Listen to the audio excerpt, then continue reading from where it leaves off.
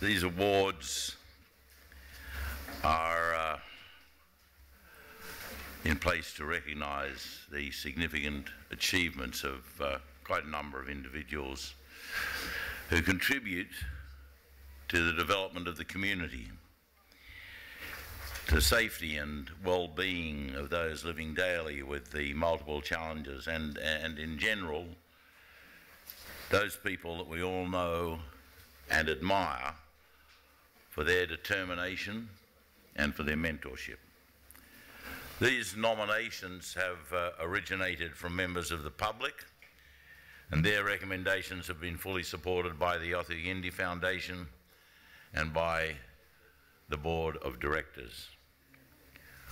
We share with you 4 truly admirable individuals from the Yolngu community who have been the backbone of this region. It's with great delight that we announce the official Garma 2015 Yolngu Heroes.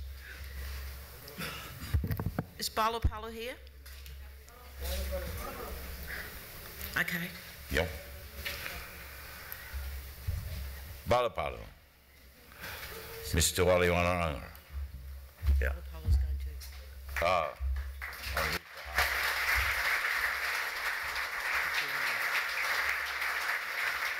On his behalf. I'd like to call Mr. Wunumura to come forward. You read it out. Sure. A signatory to the 1963 Yirrkala Bark petition, Mr. Wali Wanangamara is one of the greatest of modern Yolngu leaders. As well as displaying his own style as an advocate, he has been a trusted confidant of many Yolngu and non-Yolngu leaders who have, for many years, turned to him for guidance, advice, and wise counsel. Born of the Yolngu clan, he is a ceremonial leader of high degree and a man of fierce loyalty and vision for his people. As a young man, Mr. Wanangamara attended Methodist Bible College in Brisbane and became an educator and a teacher at Yirrkala. He was a bridge between 2 worlds for young Yolngu people and provided a pathway for many who have gone on to play their role in the life of our nation. With an independent mind and a willingness to listen, Mr. Wanangamara has served with distinction as the chairman of Lanapoi Homelands, the Ambirpa School Council, and from 2007 to 2013, the Northern Land Council. His homeland is Gurumuru, and his special totem is Warang, the diving cormorant.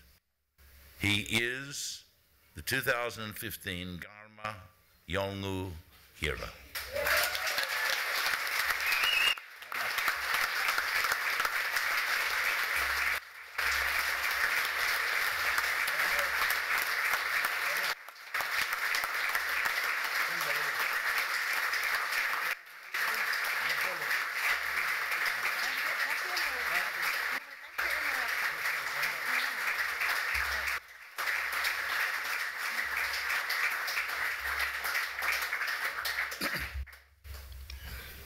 I would like to say a few words just to thank everybody that have attended this ceremony. And I would like to say thank also to the people who have supported me so greatly right through my lifetime. Thank you all.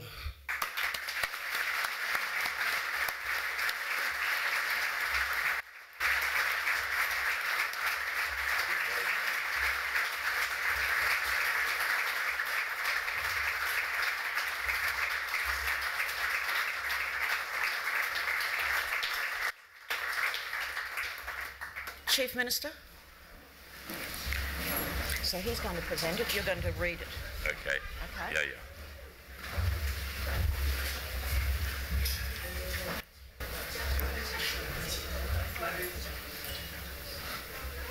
I call on Ms.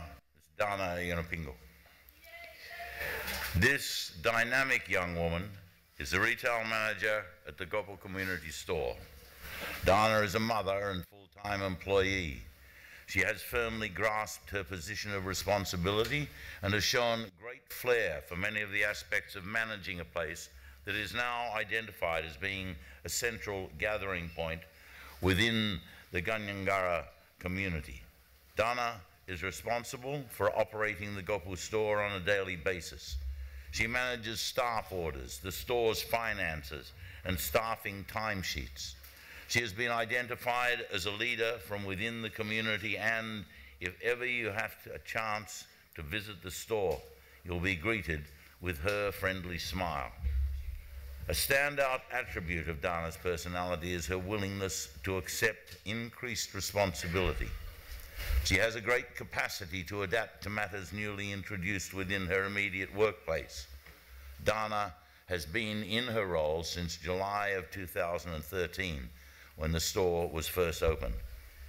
And we hope to see Dana continue to strive in her position for years to come. Dana Yunapingo.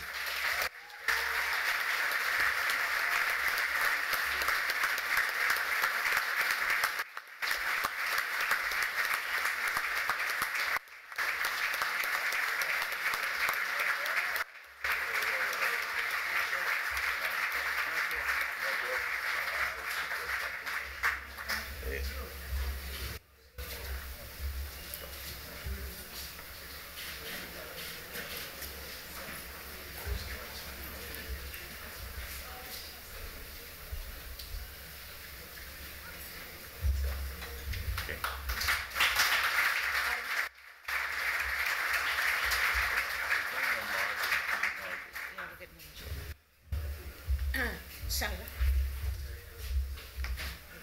Thanks.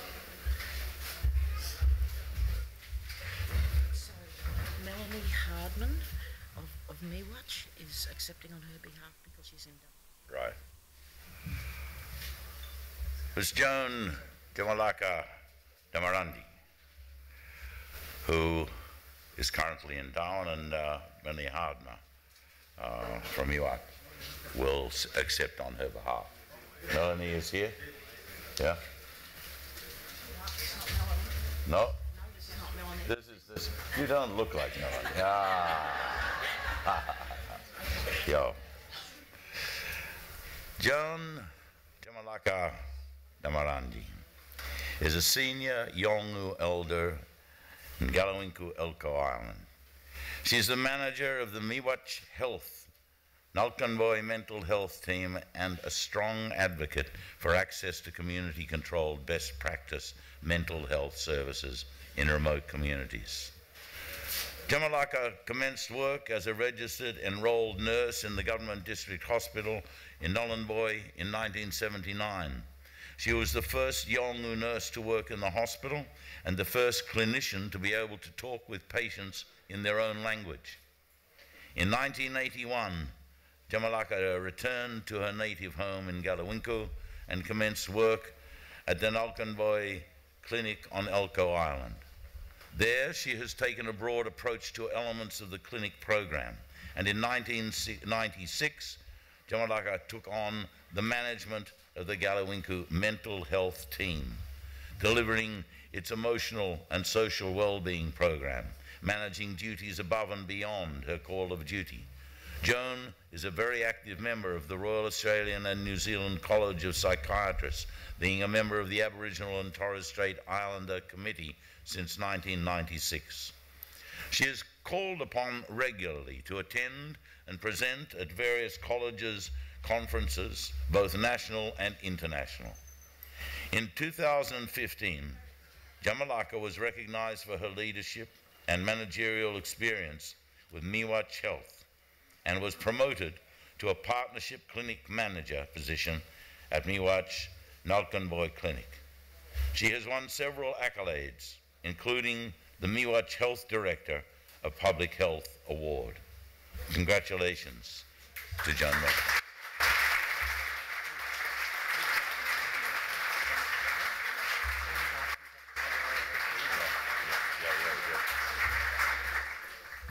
Sorry, everybody. I'm not Mariko. She can't be here. She just asked me to say that she was very surprised, very honoured, and very humbled to receive this award. Thank you.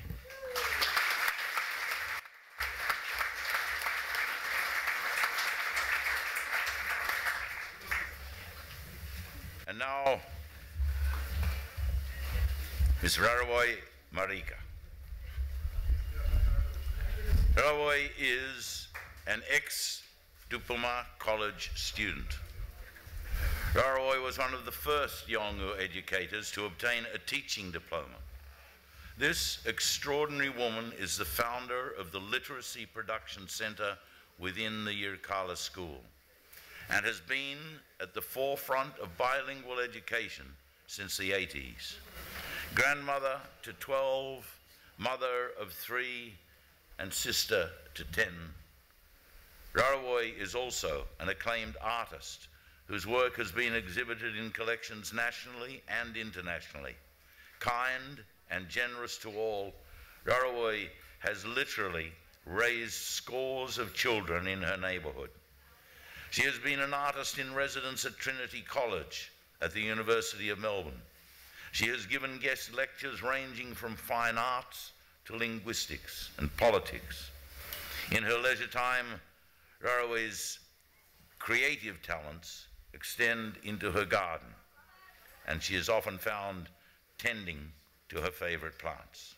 Rarawai is a great role model. There's not a time when she hasn't held a responsible position of employment, and day in, day out, she is called upon to tend to the needs of her family and the wider community.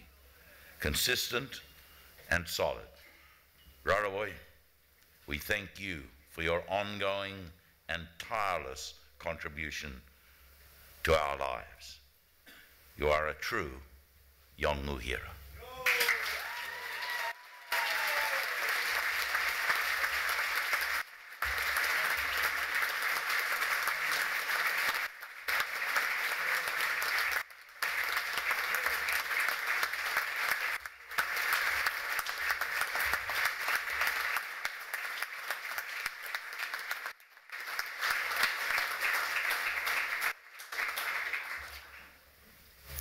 First of all, I'd like to say thank you for whoever nominated me for this award, and also to Yolngu for your support for me to get this special award. And thank you, Yolngu, and the people or person that nominated me. Thank you very much.